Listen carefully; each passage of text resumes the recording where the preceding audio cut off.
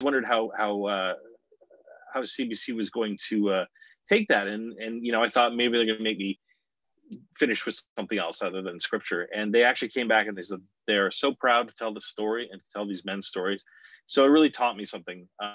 You know, telling a documentary in the words of their words, the gentleman that we interviewed, there's a broader audience and a larger audience that is actually willing to listen to that and appreciate it. Mm-hmm. Thanks. The last question was, would you do anything differently if you could do it again? Yeah, I would have started earlier, but at the same time, you know, it was just one of those things like, hey, this is an interesting story. Now, there was a point was made to me that a lot of these gentlemen might not have told these stories so frankly 10, 20, 30 years earlier. A lot of them felt that, you know, when they were shy about telling it and sharing it, but also there was church leaders that sort of had told the story over a generation. And so I had somebody say that they were probably a lot more open at this point of their lives because it was urgent for them to tell the story as well. The other thing I would have done differently was maybe find a part two, tell the story of the Mennonites that went to war for a variety of reasons, whether they're in the Soviet army, the German army, or the Canadian army. Mm-hmm. Interesting, thank you. We have some questions coming in. Orlando Redicop asks, what about a CO like Frank Peters, who is seriously mistreated in Headingley? How do churches support or not support people like him? That's either for Andrew or Conrad. Frank Peters. Conrad, I'll answer the first part. Okay, go ahead, Andrew. So what about why did we tell that? We briefly touch on it, but at the same time, the demographic, these are the last objectors. These are the guys that were at the back part of the war. Most of these guys, in fact, none of the ones we interviewed actually experienced that prison situation because they were the ones coming in 43, 44. Okay. Frank Peters was at First Mennonite Church in Winnipeg, and he ended up in Headingley, and it's still unclear, at least to me, exactly why he went there and how he was treated, why he was mistreated, and how the church helped or didn't help with him. There's still a mystery there that needs to be uncovered. Some more research needs to be done. So I don't have a full answer for that. Thank you both. Diane Dreger asks, when were the interviews, I guess this is for Andrew, when were the interviews with the COs when were the interviews with the COs who had served conducted? And who conducted the interviews? I conducted them. And we did these interviews, I believe in 2017, with the exception of one, and that was Doc Schrader. He's the gentleman who talks about the church owning up to their responsibility. He was actually done years before as sort of a test. And he actually passed away before we even started the official production of this film, which was good that we got him on film. Mm-hmm. Thank you. We have a couple more coming in, but I'm going to give people a bit of an opportunity to continue thinking about them. Andrew, at one point in the film, there was one CO who talked about riding in a train car full of military personnel and what that felt like for him. And it was just such a great story. We have a leather jacket on display in the objectors area of the gallery from Alman Reimer. And he had a very similar story saying, you know, he was on this train full of military personnel and he had his bag with the axe, so very conspicuous. And he said, you know, in a very soft spoken kind of tone when he donated it back in like 2015 or something. And I remember him saying, I just tried not to say much on the train ride. So these stories kind of resonate. Can you talk a bit more about what the people you interviewed told you about what it felt like to take a stance that was very unpopular in the wider Canadian society? What stood out to you about their stories? You know, I think every one of them had actually said to go back, they would probably do the same thing. I think in of course, knowing after the Second War, all kinds of things like the Holocaust, it made them think more about it. But they were all at peace with their decision. And of course, there's times where you can see, if you look closely, I don't know if you can see it on the Zoom share, but where there's tears in their eyes. And it was also very interesting. Some of these gentlemen hadn't had a camera put in front of them before and hadn't really told their full story. So some of them went on for over an hour. One gentleman went on for 2 hours, and I was dreadfully worried that, you know, he was going to just run out of gas completely and collapse in front of us. But he actually, right after the interview of 2 hours, he said, "I'm going to go jump on my bike now." He went on the exercise bike, and so yeah, they were just wanted to tell the story, and that's the most notable thing about it. Wow. We have a question from Tim Schellenberg. Did Mennonites who served in mental health institutions start alternative and better mental health services? Maybe this is one for Conrad. After the war, yeah, there was more awareness that better mental health care needed to happen. In the United States, there's a very clear linkage between the conscientious objector experience and mental health improvements and mental health hospitals that Mennonites contributed to and ran. And that in the United States, civilian public service, that experience also moved north. And so yes, there was renewed interest in providing mental health services for the population, for not just Mennonites, but for the whole Canadian population. So things like Eden Mental Health Services do find roots in the conscientious objector experience. Thank you. Diane Drager asks, and this I guess is directed toward Andrew, are you thinking of doing a film about the women and children who were left behind on the farms and how their lives went when the men were COs?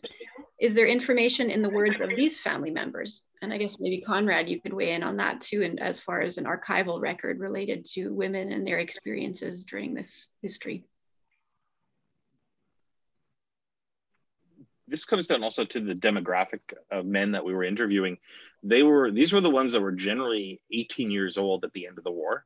They were the ones that were still alive. And so we never got to interview and none of the people we interviewed actually had families or even wives. And so part of that, and, you know, it'd be great if we could do, you know, tell all the stories and expand. And it'd been great if we could have done a 2-3 hour project on this. But we were limited to 45, one because of the broadcaster, but also, you know, there's limited funds. And so we kept it to the group of men that in their own words were still alive to tell it. And have we thought about it? I don't know. Conrad, has the archives ever thought about doing a project about the women behind? It is important, but just the scope and time that we had, we weren't able to tell it. I don't know if I've ever considered, you know, a documentary, but there has stuff been written about the families that were left behind, about the women who supported the war. Marlene F. has written some articles about that. I've done a little bit of work into that area of women who supported the conscientious objector, did their own thing for the CO effort. But as far as a documentary, for reasons like what Andrew was saying, just our timeline now, that's difficult to see how that would work. Mm-hmm. Yeah, I struggled with that as well, doing the exhibit, because it on one level it is very much a man's story, right? Women were not conscripted, and so, but then you want to tell those stories of the women who followed their husbands to the camps across the country, or the women who were left running farms. But the artifacts just aren't there. And I wonder if that's similar in the archives, Conrad. Like, are there documents related to women and their experience, diaries or anything like that? There is a little bit. You have to go digging for that type of thing. Yeah, so the easiest way to follow it up would be looking at Marlene Epps' work, or what I've written, checking the footnotes and seeing what the sources are that were used for this. Mm-hmm. Thanks. Karen Dick writes, what were the experiences of the COs following the war when they integrated back into society alongside the returning soldiers? How were they received back into Canadian culture as COs?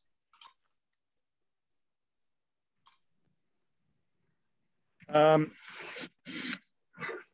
men who were COs, or those who were just a bit younger, who, so after the war, were then 18, so they didn't have the CO experience, but were finding work in the city or places where there were a lot of mixture of different backgrounds of people. They would get, you know, singled out as, oh, you were those Mennonites, you were those church, you guys who didn't do your job or didn't pull your weight.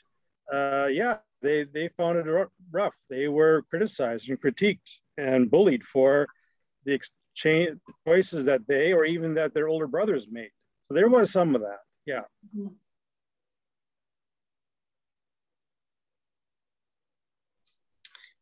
And I don't know if we have any other questions. We'll hang on for a few more minutes if somebody has a burning last minute question. But I have one for Conrad.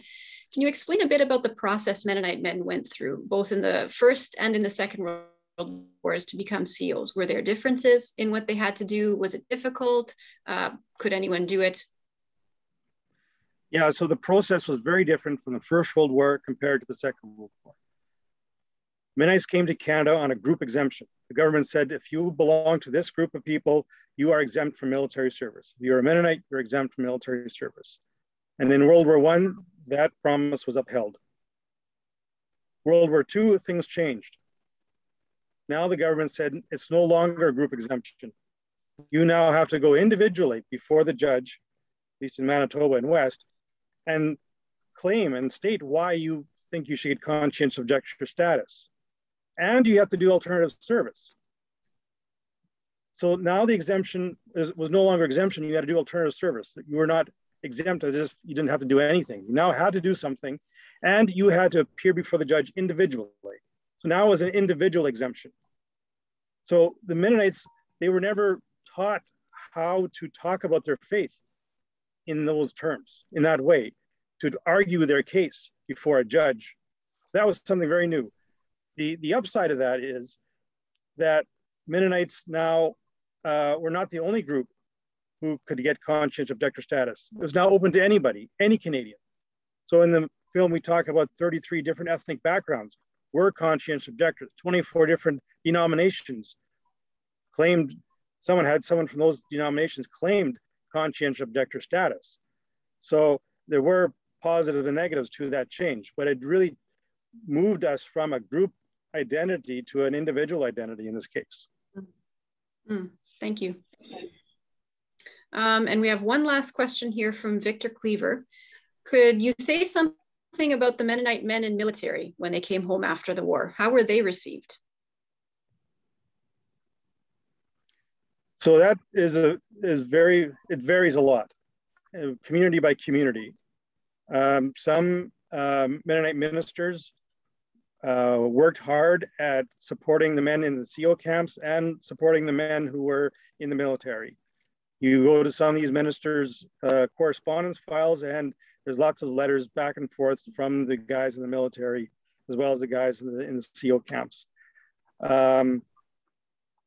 So some ministers supported them, and when they came home, some people will say, oh yeah, the guys who were in the services, they got the big, huge welcome, and the COs, they were kind of forgotten. Other churches, they said, well, you made a choice to go against what the church has been teaching. So you need, if they were members, they were then asked to apologize for making that choice. If they were not members, that there was not much that they could do. So it varied a lot from community to community and their own personal circumstance. Okay. I know the church in Altona, the Altona United Church, grew out of this experience of men coming home from the service and wanting to start their own church, not wanting to go to an existing Mennonite church. So they formed their own United Church. Okay. And Andrew, I'll give you the last word. What did we learn making this documentary? Why is it important today to tell this story? Well, it's even more important that they're pretty much all past. So I think it was really important just to get in their own words, their own emotions, their story. And of course, this is an amalgamation of them all, trying to form one story out of them all. And I think all of them were just so really wonderful and interesting to meet. And some of them literally passed away 6 months after I met them. So it was all the more like, wow, like it definitely was a lot of pressure. It was very similar to Fallen Down, the film that we did. Every day I see somebody from, that was on that ship in the obituary. And it's better to get their faces and the tone of voice and their emotion and sometimes that little tear, because that communicates much better than just a dry memoir or something like that. And kudos to Conrad for collecting these materials and collecting these stories over all these years. I would have nothing if he hadn't have done that. So I always joke like I'm the thief coming in and stealing that, you know, special cup, the golden cup, to weave it into a story. But it's really all of Conrad's hard work in the archives that make this happen. Mm-hmm. So it's a very collaborative effort then. Thank you both for being here tonight. It's been a really interesting evening, and we're going to wrap up there. Andrew and Conrad, on behalf of MHV and everyone in attendance Andrew tonight, for his storytelling. Oh. Thanks so much for sharing your research and your expertise on this topic, and for taking everyone's questions. If folks are looking to purchase their own copy of The Last Objectors, you can find them at MHV's Village Books and Gifts in person or in our online store or at Mennonite Heritage Archives as well. As I mentioned at the outset of the evening, tonight's presentation was the 4th event in our speakers series. So be sure to save the date for the next event on Tuesday, October 19th at 7:30 p.m. That's Central Standard Time, where we'll be speaking with Bruxy Cavey. This event will be sponsored by Steinbach Bible College and will be exploring the Martyrs section of the Mennonites at War exhibit. That evening's discussion will focus on the development of the theology piece within the Anabaptist tradition. And we're excited to be hearing from Bruxy, who is the senior pastor at the Meeting House, a multi-site Anabaptist congregation in Ontario, and who has written and spoken extensively on this topic and its relevance for us today. Our focus on the topic of Mennonites and their responses to war and violence will culminate in November as we close the Mennonites at War exhibit with an event to mark Peace Sunday on November 14th. The Mennonites at War exhibit is on display at MHV now until November 14th. You can check out our website for an online preview of the exhibit and for details on how to visit in person. But if you can't make it to the museum, we will also be unveiling a 360-degree walkthrough tour of the full exhibit, complete with all the visuals, artifacts, and videos that you will see in the gallery later this month. So watch our website for that as well. And of course, by now we're all very used to the idea of pivoting with our plans, but just a reminder that MHV's plans are all subject to the public health restrictions in place at the time of the events, so they can change. The best way to stay in touch with MHV and get the latest information on upcoming events is by signing up for our newsletter, Village News, which you can do on the website at mhv.ca. Once again, thank you so much to Andrew and Conrad for being here tonight, and thank you to everyone who watched and participated with questions.